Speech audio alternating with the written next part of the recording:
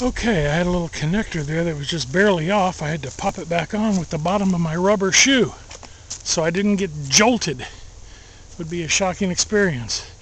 For those who don't know, these are all wild raspberry brambles back here that grow on the property, especially after you log. I've had them here for a while, but these are all wild raspberry brambles. You can see there. And then here, usually end of July, 1st of August is when they really are in high gear. They're really good. They're not as large as, now see, eventually all this back here will all be fenced in. My property goes back a quarter mile. So eventually this will all be fenced in. There's some little mini ponds back there on my property and stuff. And so I'm just trying to do this a little bit at a time. I'm trying to conquer what I can before it conquers me, you know. So, all right, heading south now along the eastern side of the fence up here. Like I said, you can see all that stuff out there, and it's not as easy to get up. It's not as hard to get up as you think. Oh, I got some visitors here coming to see me. Carl, OP. The two little boys are heading back this way to graze. But it just takes some time, and sometimes it takes an extra set of hands, and God bless her, my wife can't get out here and do this stuff. I can get out here and do it all day. But when you got an extra set of hands, it really helps, especially when you have to stop, get on the bobcat, get off the bobcat, cut up the wood, get on the bobcat, get off the bobcat. It just kills you.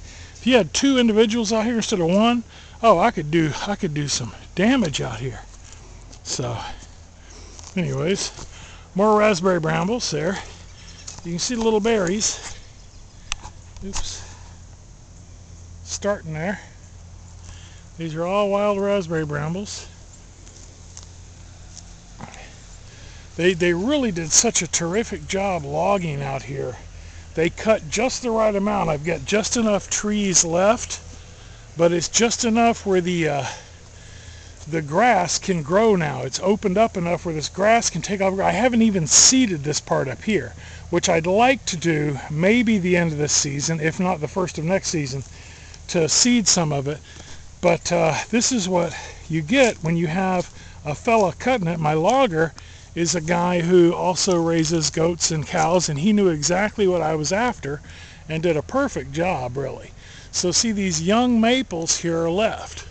The hemlocks there's a couple maples right there.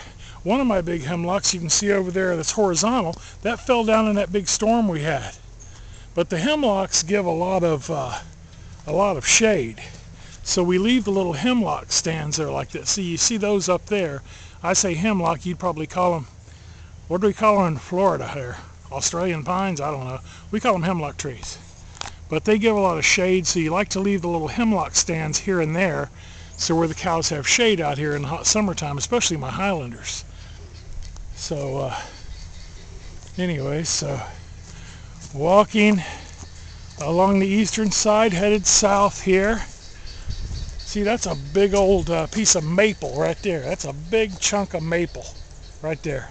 That's all just really good firewood for me to get up here and cut up, once again, if I find the time. Heading up on top of the hill here, we got our little ridge back here.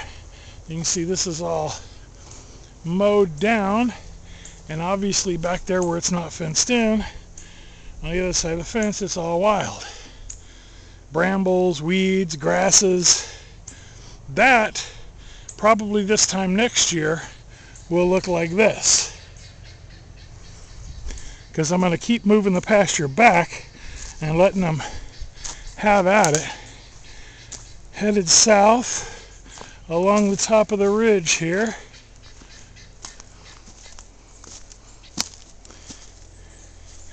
See, this grass has come in really nice with this rain, and this was not seeded, nothing.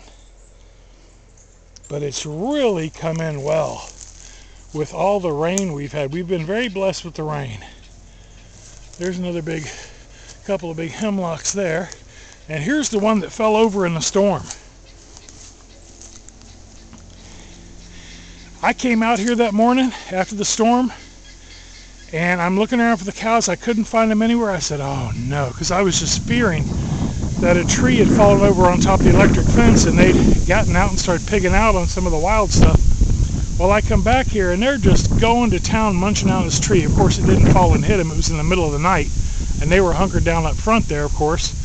But this tree had fallen down. They came back here and were just going to town on it, having a good old time. That's a big old hemlock tree that I'll have to cut up and get out of here. I'll give it to my neighbor. He'll make some board out of it. They make pine board out of that kind of wood. And he's got a little mini, I think he's got like a little mini, there's out back there. That's facing